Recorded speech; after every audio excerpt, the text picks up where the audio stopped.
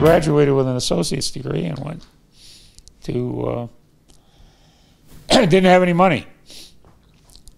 So Lou, the recruiter, got me, just signed me up for full-time work, and they sent me to Cape Canaveral, which was part of, again, the Atlas missile system.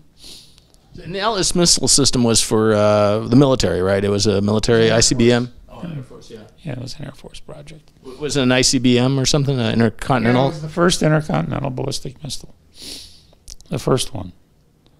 And so I was associated with it, when they were doing some of the initial launches of that thing. It was pretty exciting times. And was this just after Sputnik, and probably not too far after? Yeah, 1958 was the year, right? Now, there was all those missiles down there. They were never successful with the Vanguard, which was the Navy thing. They launched the first U.S. satellite. Werner Von Braun did that literally manually with a modified Redstone rocket, just so they could say they were in the space. And as a satellite, a few years later, I actually got to meet Werner Von Braun. Really? At RIT, yeah. We had dinner with him one evening. A bunch of us honor students. He was in the city, and they invited us to have dinner with this dignitary, and it turned out that's who it was.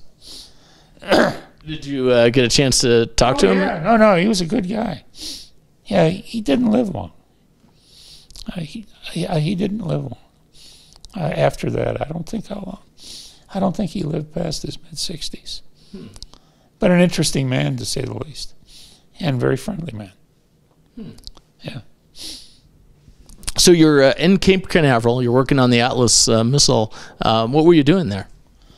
Oh, most of the time was basically General Electric had a study contract to measure the attenuation of radio signals through the flame of the rocket. So they had different positions along the coast where they would basically track the rocket optically. And we did that manually with two guys sitting on an old gun turret, cranking away, just tracking it.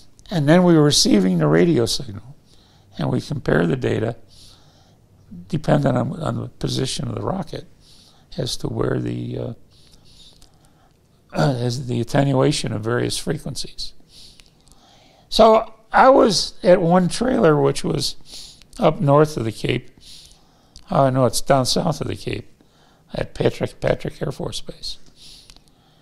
So there was four of us out there that literally did nothing except calibrate every morning, wait for a shoot to happen, which was maybe once a month, if you're lucky, and play cards. So that's what we did. So I got to learn how to play a lot of poker. And it was first time you were probably out of Syracuse, or Rochester, right? Oh, yeah. So a different environment there, right? Oh, yeah, for sure. Yeah, Cocoa Beach was one of those driving beaches in the 50s, so you could drive your car on the beach. And, it was fun times. Did you ever go to Daytona while you were down there, the stock car races? Or I went up there. They were just beginning to build the 2.5 mile speedway the year I was there. I never went to the race on the beach, no. Did you have an interest in cars at that point? Oh, yeah, definitely. Yeah. I had an interest in, and I used to follow the NASCAR guys when they were to come to Rochester twice a year. I'd go out there, and me and a fellow by the name of Bill Pelez did that, and we'd hitchhike out to the fairgrounds. When these guys would show up, they'd smuggle us in the cars, and then we'd wash the cars and they let us stay out there to watch the race. Yeah. And you know, people that were there at the time were guys like, you know, Richard Petty's father, Wow. Lee Petty, and the Flock brothers. You know, a lot of people like that. Dutch Hogue. Some relatively famous drivers. Ultimately, Herb Thomas, people like that. And that's, you know, they were racing on dirt in those days.